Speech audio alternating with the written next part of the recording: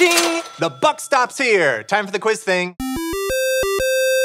Cold, hard cash. I mean, when you think about it, it's really just paper, but it's a good thing we have it. Before money, people had to barter like this.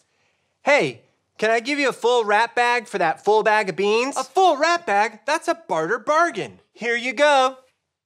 Hey, this is only a half full rat bag.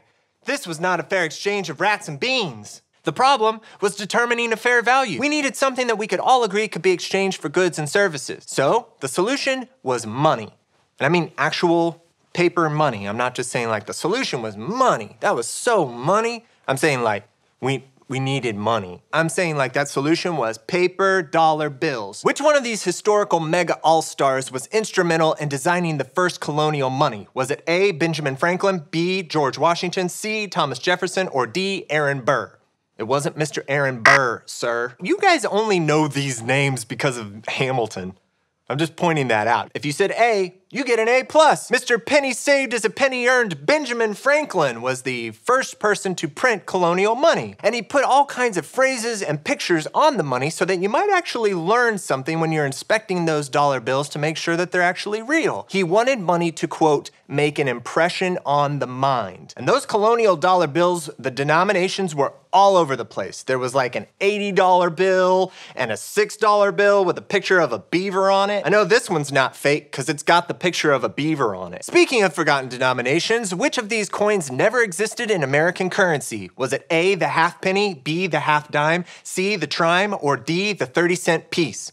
If you said C, the trime actually existed. Look it up. It's a 3-cent dime. It's a real thing. I wish we still had the trime. That sounds pretty cool. Hey man, you got any trimes? I'm trying to get a soda. No, actually, it's D. It's the 30-cent piece. I made that one up. Back in the day, colonial money was weird and wonderful. Back then, you could get a full rat bag for only 5 trimes. You know, today, we're so used to the way our money works, we rarely stop to think about what's actually on it or how much it's actually worth. Jesus knew that money was going to make an impression on our minds. So he determined where you could add the most value with your giving. Let's say you get some money.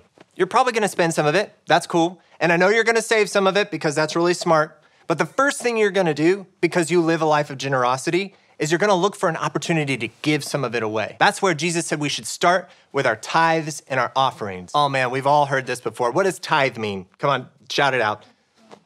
10%. We already know this, right? We hear this all the time. It's 10%. A tithe is giving back to God 10% of what he gave to us. And then an offering is anything above and beyond that. As you plan to be generous, Jesus told us who we should give our money to. He said we should focus our giving on people with needs and people sowing seeds. People with needs are orphans, widows, people dealing with poverty or food scarcity. And then people sowing seeds are people in the local church and missionaries. Do you have any idea how much the world can change when you give to people with needs and people sowing seeds? You're participating in the restoration of the world. Your giving is a chance to put the world back to the way that God intended it. You're adding value. So look for ways to be generous. Start with 10%, but don't stop there. Make an impression on some minds by living a generous, generous life. I'm the Quizman. Goodbye.